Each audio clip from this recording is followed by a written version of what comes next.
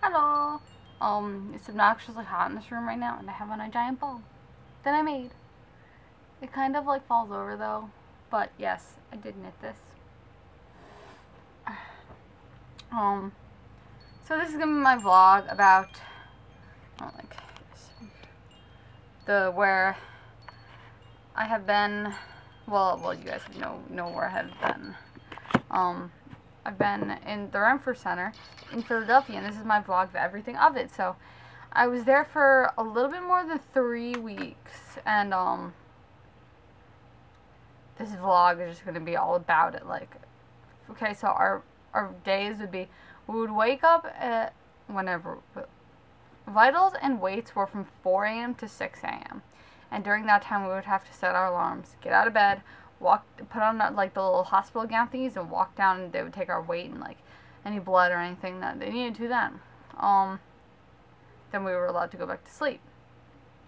On Tuesdays and Thursdays were sharps, which means that you can get your razors or your tweezers or your nail clippers. Then between the hours of 6:15 and 7:15, you'd have to bring it back on that time. So only on Tuesdays or Thursdays would you get all that stuff, unless you were on sharps restrictions, which means you never get any of that stuff. Then breakfast would be 8 to 9, and you'd have to wait outside the doors, and they'd open it, and then you'd all go in to eat. What else? But after that, for the 3 lower levels, you would have a thing called MST, which was Meal Support Therapy. And actually, that's after lunch and dinner, sorry. After breakfast, you would have community meetings, which is where, like, you, like, sit around and people say, like, their goodbyes, and then new people join, they get, like, asked questions, like, hellos and goodbyes, and, like, anything that's going on with the community. And when I say community, I mean the people there. So, like, if you had a problem with someone else or something that someone said, you'd say it there. After that, you would, in med times, or 9:45 to 10:15. I was not on meds. I just got vitamins, and they gave me like little chewable ones, and then calcium, which they'd give me Tums for, which were actually really tasty. You'd have to line up, and then you'd go up to the window and take them, just like you see in all those hospital movies of people getting meds. Same exact thing at the Frew. Then after that, all day, they had these things called groups. And it was kind of like an hour and a half to 2 hour classes. Things like there was psychodrama, which is where you'd have the one main person and their story, like what they want to like say. And then you have people playing the different characters in their family, and then they'd switch. It's confusing if you've never been in a psychodrama, but they're really cool and interesting, so you should look it up if you don't know what a psychodrama is. Also, some other ones, they had art groups. They had, like, anxiety groups helping you deal with depression groups. So that's pretty much what we did all day. And then at 12 o'clock, we would go in for lunch. Then after lunch, we'd have MST, which is Meal Support Therapy, which is where, like, if you had a hard time with it or whatever, you could explain that, and people could, like, give you support for it or whatever. And then from the hours of, like, lunch would be till 1. And then, like, 1:30 to 3 were groups again.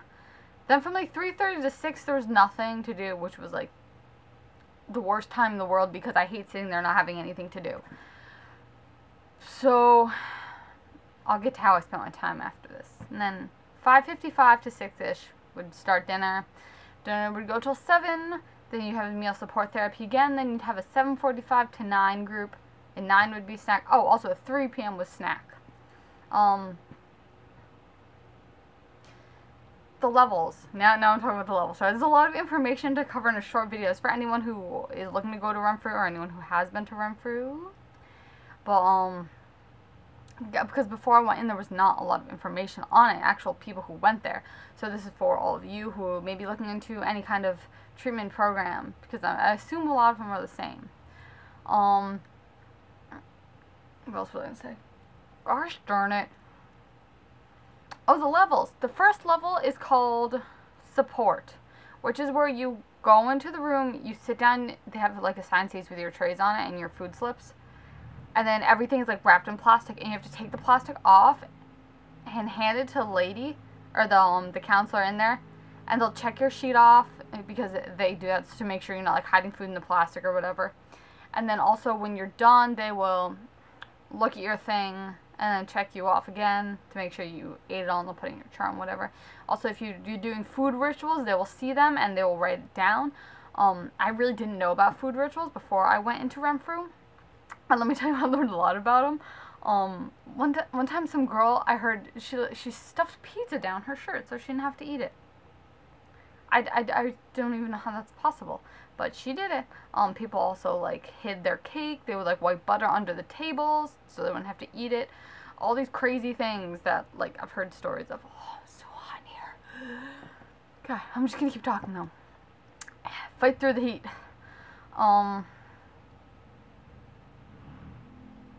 Food rituals, right.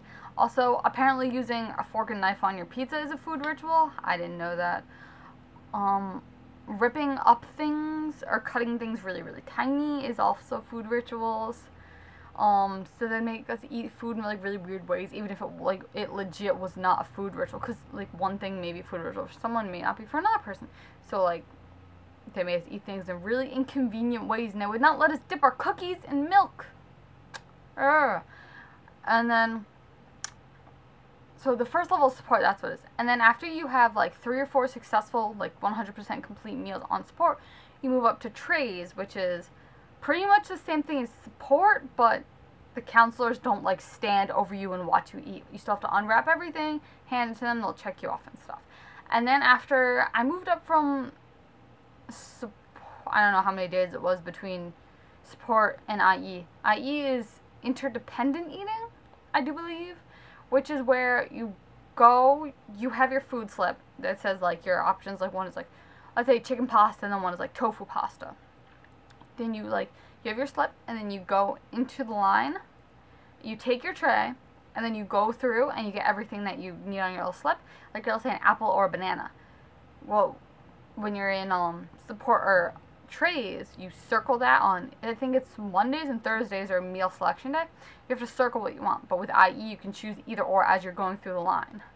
And you go through the line, you get all your stuff, then you sit down at a table. You don't have assigned seats or anything. And then you unwrap all your things, and then the counselor comes over and checks you off. You don't have to hand them your plastic or wrap or anything. And then after, when you're on IE, you get to go out on passes, which is like, you get to go out for 3 to 4 hours. Any night you have to put in a pass request to your therapist though, and you have to look it over. But then you get to go out once you have 2 successful passes, which means that you have to fill out a form. So it means that you've completed your meal, you didn't use any symptoms, aka restricting, purging, exercise while on pass. Then you get to move up to FO, which is fix own, which I got from the first level of support to level 5, which is, you have to be FO to be level 5 in 2 weeks. So it is possible to get there in 2 weeks. I don't know if you can get there in under 2 weeks, because I completed everything and did everything and kept nagging my therapist about moving me up to it. But anyways, once you're on FO, you get to make your own meals. And they have like a system of, they have meal plans. There's A, B, C. And then if you have C+1 or C+2, that's your meal plan plus your snack. 1 is 1 mandatory snack, 2 is 2 mandatory snacks, which are 3 and 9 p.m. And then if you have like C+2+1, that means you have a supplement added into your meal plan.